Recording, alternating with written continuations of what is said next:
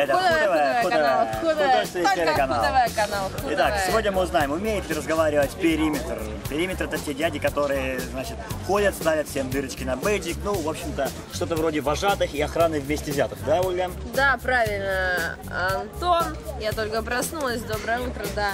И еще мы сегодня узнаем, как же люди относятся к печенке. И не сидит ли она уже у них в печенках. Печенки, да, в печенке, Итак, да, ну что, очень вперед по лагерю. тема. Это Итак, ХУтв, здравствуйте, канал ХУтв канал, только ХУтв. Скажите, пожалуйста, у нас в гостях капитан Очевидность. Капитан Очевидность, на самом ли деле второе КБВ находится между первым и третьим? Да. Это говорит капитан Очевидность. Да. Скажите, капитан, как вы думаете, периметр умеет ли разговаривать? Периметр — те дядьки, которые ставят дырочки в бейджике. Я думаю, люди из периметра говорить умеют. Это очевидно. Очень очевидно. Скажите, каждый день дают печенку. Не сидит ли эта печенка У вас в печенке? да. Пища, попадая в желудок, разлагается на нуклеиновые кислоты. Ольга, я худею от этого парня. Ладно, это был не я. У меня помрачение сознания. Давай заново. Итак, вот нам каждый день дают печенку, да? Вот не сидит ли она у вас уже в печенке? Сидит. Я худею. Ольга. Носите ли вы сандалии и носки вместе? Носить сандалии и носки вместе на форме запрещено. Смотрите, 2 дня назад к нам приезжал Анатолий Вассерман, и все видели, как он надел и сандалии, и носки. Самый умный человек в России не знал одного, не знал правила формы селигер. Как вы прокомментируете этот поступок? Есть даже фотография, где он в носках и в сандалиях.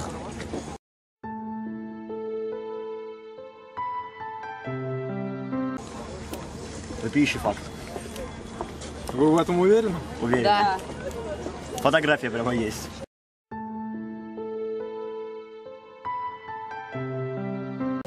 Я думаю, периметр не досмотрел.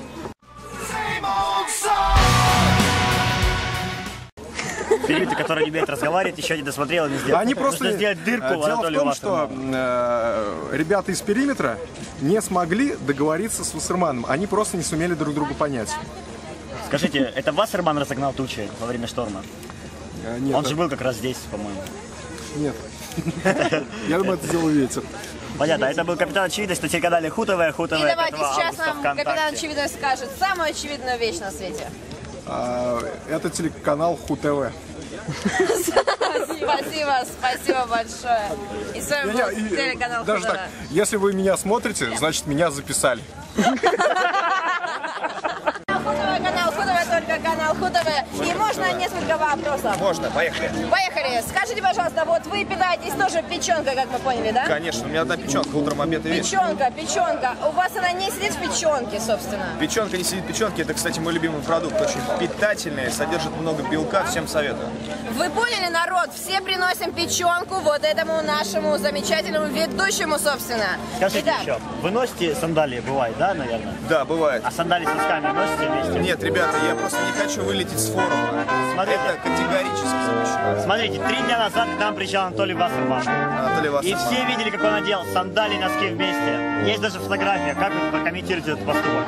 Понимаете, Анатолий Вассерман не только носит носки с сандалиями, как вы могли заметить, а также у него есть специальный жилет, где он носит, собственно, и носки, и сандалии, и много всего нужного и ненужного. Это Анатолий Вассерман, это его... Из первых лиц мы узнаем, что Анатолий Вассерман носит в жилете носки. Мы долго гадали, что же в жилете у Анатолия Вассермана, а там, оказывается, носки. И сандалии, собственно, тоже. Это канал ХУтв, не переключайтесь, художественный телеканал. ХУтв.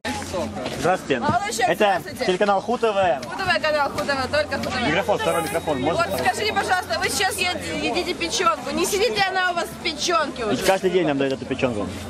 Сейчас человек прожует печенку, а он же не может туда помещаться просто-напросто. Печенка, наверное, уже бедная. Меня уже граффити в печенках сидит. Что сидит? Граффити в печенках сидит, граффити, рисование на стенах. печенка не вы сидит, да? заедаете граффити в печенку. Да. Хаваем кэпы, высираем баллоны. Вот, и да, тому подобное. Отлично. Делаем стены. Более красивыми. А вы подарите каналу ХУтв баллончик на память? Им подарим печенку. Нет! Давай, открывай. Давай. Может, нам сделаете крутые микрофоны ХУтв? Если, да, рассыпайте нам микрофон ХУтв, пожалуйста, молодчик. Могу туда печенки насыпать. Печенки, вот давайте, да, кому-нибудь потом. О, не надо. Не надо, ну ладно, не Это надо. имущество телеканала ХУтв, художественного телеканала. Ну, может быть, вы все-таки нам забомбите эмблемочку. Могу нарисовать иллюстрацию к мужским гениталиям. Ой, отлично, отлично, мне очень нравится. Да? Да, давай. Только на другой стороне ХУтв. Нет, на этой. И помните, что нужно рисовать что-то на художественный лад. Потому что это иллюстрация ХУтв. к мужским гениталиям будет самая она. На другую сторону, на другую. Давай. Вот, подними его вот так вот, чтобы он как стенка был. Потому что это художественный телеканал, не забывайте.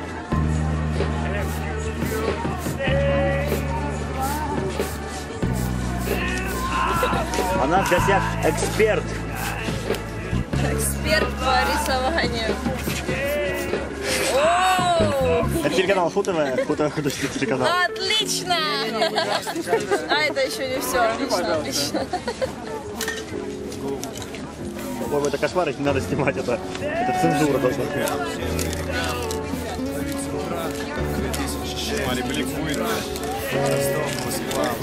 О, вот теперь все. Отлично. Все. ХУтв! Канал ХУтв. Вот он, ХУтв. Пойдем сюда. Может быть, большой ХУтв еще одну букву добавить, чтобы было понятно, к чему это иллюстрация. Нет, у нас художественный телеканал. Вы двигаете дальше. Что-то сейчас кто-то выйдет? Девушка, кого вы ждете? Кого вы ждете? Вы что-то делаете? А? Так это все, это уже запущенный народный портал. Вот, девушка. Девушка, здравствуйте, это телеканал Девушка, ХУтв. здравствуйте. Итак, вы только что вышли из штаба ХУтв. Как вам в штабе? Сколько там кабинетов? Потрясающе. Потрясающий офис, невероятная обстановка. Скажите, видели ли вы такие ХУтв, которые видят сейчас зрители? Покажите, девушки. Девушки.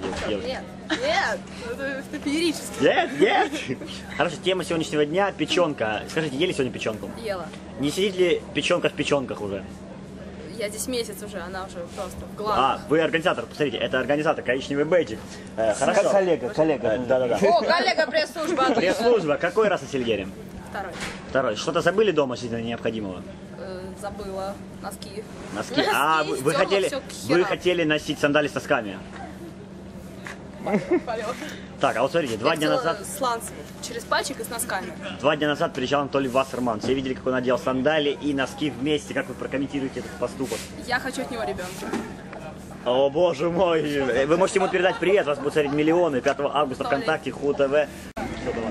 Итак, сейчас мы узнаем, на что же похож наш микрофон. Девушка, на что похож наш микрофон? На коробку? Покажи, какую коробку... Покажи зрителям, какую коробку они видят. Вот эти девушки. С другой стороны покажи коробку. Коробку, хорошо. Ладно, вот молодой человек прям вот. На что похож наш микрофон? На его палку. Ваш микрофон, я как бы затрудняюсь с этим вопросом ответить. Он похож, да, нормальный такой. Я такой был дома. Хорошо. А вот молодые люди сидят, вот хотят. На что похож наш микрофон? Больное воображение. А какое бы? На больное воображение. Больное воображение. Отлично. Что показывает ваше больное воображение? И все. Вот, молодой человек. На что похож? Завязываю. Это телеканал ХУтв, художественный телеканал. Репутацию Идите. Итак, вопрос дня. На что похож наш микрофон? Это телеканал ХУтв, художественный телеканал. Леденец какой, на мороженое. На мороженое. Вы бы хотели себе такое мороженое? Девушка, хотели бы себе такое мороженое? Это что говорится?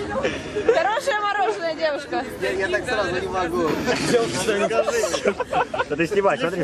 Телеграф. Пошли дальше. Еще много молодежи. А вы Это форум думаете, на что Телеграф. похож наш микрофон ХУтв? На что-то очень непонятное. Ой, что-то не очень тыкайте непонятное. меня, пожалуйста. О боже, Покажи, чтобы было понятнее такое. Пакетом. На что? На что? На коробку. Коробка с палочкой. Именно с этой вещью. На мороженое. переделанный сок. Пойдемте дальше. А вот молодого человека с этой вещью что-то уже было, скажите, что? С этой вещи идут в пешее сексуальное путешествие. Ага, то есть коробка от сока, девушки, запоминайте. Коробка от сока, пешее путешествие, вы будете счастливы.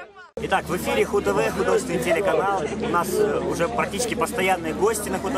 И тема сегодняшнего выпуска — умеет ли периметр разговаривать. Периметр — это те люди, которые ставят дырочки в ваши замечательные бейджи. Итак, разговаривали ли вы с кем-то уже, есть ли уже дырочки? И вообще комментарий по этому поводу. Ну, дырочек, как вы видите, у меня нет. Я думаю, что периметр у нас в этом году очень даже милый. И они умеют клево и мило очень улыбаться. Они не такие злые, как вам кажется. Вот. Но с периметром я не разговаривала. Да, понятно. Я разговаривала с периметром, мне, в принципе, даже понравилось. А какие же темы у вас были? Не тыкать мне Выглядит, это смешно. А ты пикет достал. Я не достала, мне что-то лоб. Блядь, это надо будет. Сейчас Чё? Хорошо. Все, все готовы. ХУтв ближе ко мне, ХУтв. Где твой микрофон? Вот он. Дай его. Дай. Дайте, подержите мне микрофон. Ребята, кто может микрофон ХУтв подержать? Вы будете звезда. Ребята, молодой человек, можно вас на минуточку? Молодой человек. Подержите, пожалуйста, Подержите микрофон, пожалуйста, молодой Ребята. человек. Ну, пожалуйста. Есть тут хорошие граждане такие.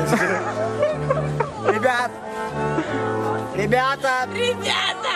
Вот, эти ребята, подержите микрофон, пожалуйста.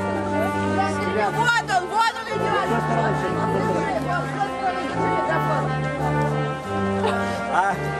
Все, готов, Сережа? Все, Меня уже снимают давно. ХУтв, художественный телерадиоканал. Я не Итак, достаю, блин. наш день подошел к концу. Мы сегодня взяли очень много интервью с форума Селигер. Я говорю в пачку из-под сока. День прошел, можно сказать. Блин, Антон, быстрее, мне неудобно. Оля, наш оператор, до своей головы.